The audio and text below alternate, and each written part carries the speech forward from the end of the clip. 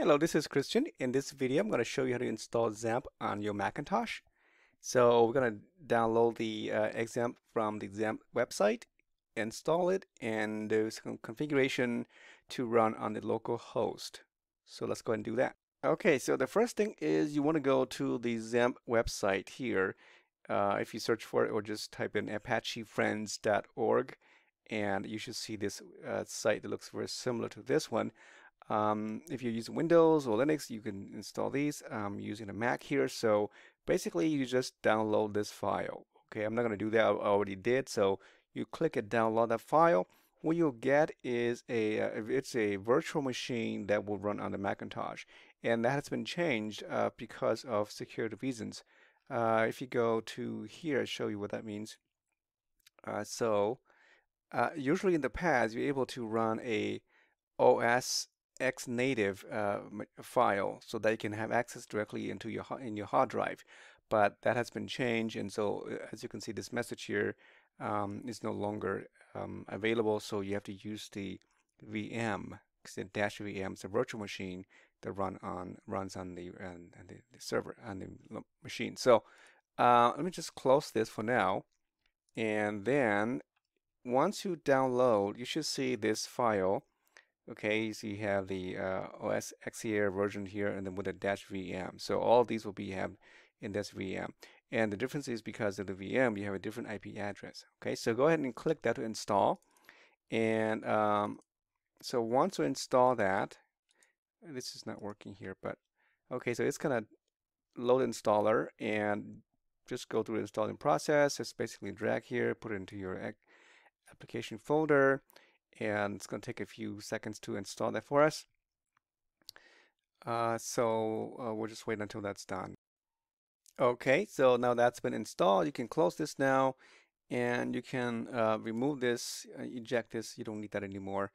Okay, so now open your application folder, and you should see XAMPP in there. So at the very bottom, I have it listed here. You can show icons if you want, but at the very bottom here is the XAMPP folder. Okay, so if you open it, you just double click on it, and it should load XAMPP, the interface that you can have access to those information here. So let me just minimize this for now.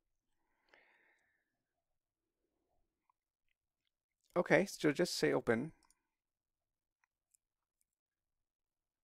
So this is the interface here. You have a couple of tabs here to look at. One is the general. You will start here by turning on this is the virtual machine.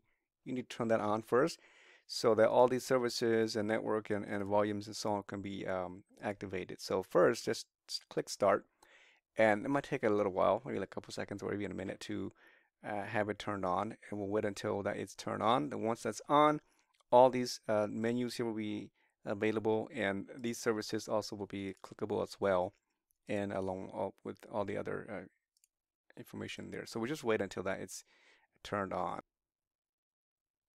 Okay, so it's green, and you see the IP address here. My machine is 192.168.64.2. This is a local IP address. It's a private address on your local machine, but this is attached now to a virtual machine. Okay, so if you go to the services here, you see these are available. All these will be turned on when we activate them. You can start one at a time if you want to. The networking here, we need to activate this as well, because now again Macintosh needs to run on a secure server or a local machine to make this work. So we'll enable this in a minute. So first thing is go ahead and so notice that these services will be turned on by default for some reason. I'm not sure what I did, but if they're not turned on, you can just click and start on all of them, or you just click on go to application and it will also turn all these on.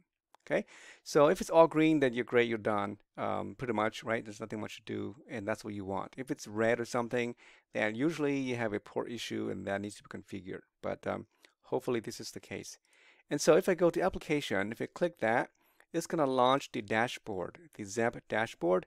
You see that it launches the site at 192.168.64.2/dashboard. This is a folder, and this is PHP right here. If you don't see this, that means you don't have PHP installed, XAMPP is not properly configured, it's not installed. Okay, so again, notice the IP address is this one here. If you try to change it to localhost, okay, you said it doesn't work because we haven't configured that yet. So let's go back to where it was before. And then later on, when we deal with databases, you're going to go to this site here called phpMyAdmin. It's just another application inside the local server here. So if you click on that, it's going to say access forbidden because of security concerns. You need to run on a local network, or you can set this file and configure this file. So we're not going to do that. This is a simpler way to do it. So we're going to come back and do that in a bit here. So okay, so now you are actually in PHP mode because now this is the server, and this is a folder you will find inside the htdocs. So let's go back to, and let me just minimize this for now, and so we have, oops, not that one. Okay, so let me just put over here on the side so we can have, you can see what's going on. So on the services, you see all these are turned on. And the network here, notice there is a localhost 8080 port for port 80, and then there's a 443 port for 443. This is SSL, okay, and this is also for SSL. It's secure, but you need to enable this to access phpMyAdmin, and I'll show you that in a minute there. So then, if you go to the back to the applications window here, right, you'll see that inside here you have a folder called XAMPP. Again, if you just double click, you only get this, right? If you try to access it by right-clicking on it and go to the show package contents, you see a folder called contents. Inside here are some stuff that you don't want to mess with, okay? These are the source files that run XAMPP. So please do not go in here and change anything here. Okay, it's supposed to be hidden, okay? But where do you access these information? Like, for example, this content here, where do you find it? Okay, so that is by going to the volumes tab here. You need to mount it. Okay, so I'll show you here in this screen here as well, so you can see. Let me minimize this. So on the left side of this column, you see that once I mount that volume, you will see another IP address here, and this is all your local locations for the drives. So if I click mount, and you see on the left side here, the IP address, the same IP address we see earlier, is mounted here. So if you click on that one now, this is the LAMP environment. Okay, so if you click LAMP, open that file, you see a bunch of files and folders in here. Okay, and one of these you see is called the htdocs. Okay, this is where your PHP file lives. Okay, it needs to be inside this folder here. But before we go on there, notice you also see a MySQL. This is for your database, and PHP, the PHP source code itself, and a folder called phpMyAdmin. This is a program that lets you, you know, monitor or configure databases. Okay, so all three here kind of work together. All right, so we'll access that later. So please, again, don't do anything here unless you know what you're doing. So in the htdocs, this is the root directory of your server. As you can see, if I go back here and launch that site again, I'm not sure where it went, but okay, over here. Okay, so again, back in the dashboard. So you see this is a dashboard folder. This is a directory. Inside here, this is the dashboard folder here. Okay, so if I click the dashboard, you'll see a bunch of files. One of these is against a PHP file or just HTML. Is a index HTML here. Okay, this one here is what you see over here. So if I type in index.html, you see exactly the same thing. Okay, that is this file here. Okay, if I renamed it to, let's just say index2, okay, index2 now, if I go back and to refresh it, it should fail. Okay, so that is the file you want to load. Okay, so in this case is index1. I mean, just index. So I'm going to change it back to just index. And so if you write your code later on, and if you want to use this server, you need to put your files in here. All right. Oh, what do I do? Okay. So then if you want to run a PHP file, I'm already inside the dashboard. I'm going to get out of the dashboard, go back to the htdocs. Inside the htdocs here, say that I want to create another file. I'm just going to copy this HTTP file here, and I'm going to duplicate it.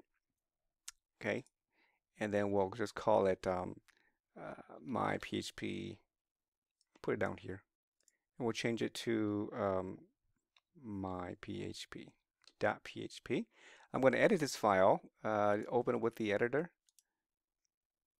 text edit, and just put a very simple code in here. So for now, just remove everything, keep the PHP tab here, tag here, and just say echo welcome to PHP.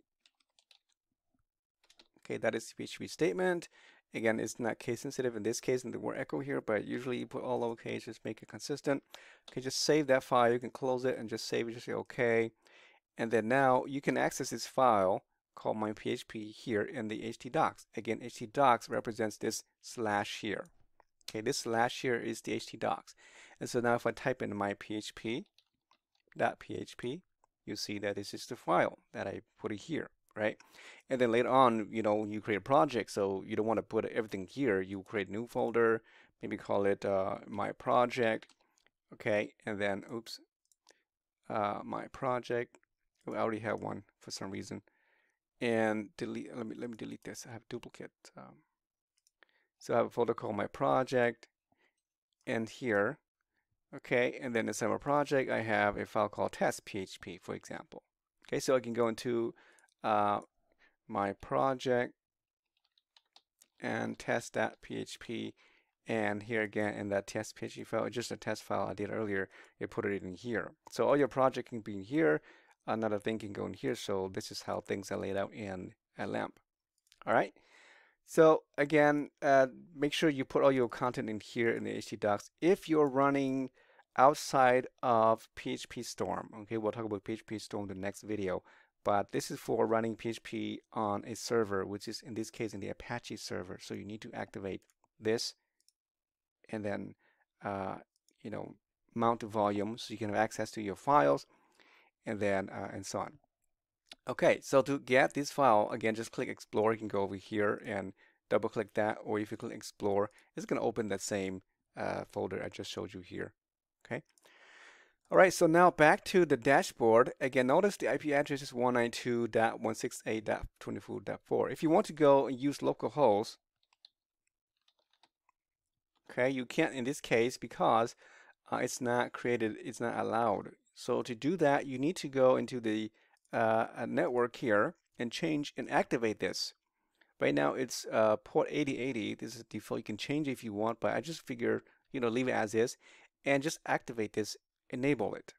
Okay, once it's enabled, then you can go and use that, but then you make sure you use the localhost :8080, and that should turn it on, and now you should use localhost port 8080. Or you can use this IP address here. It doesn't matter which one you use. Okay, it's pointing to the same place. So then now I get, if I go back to the dashboard, I get the same information as I had earlier.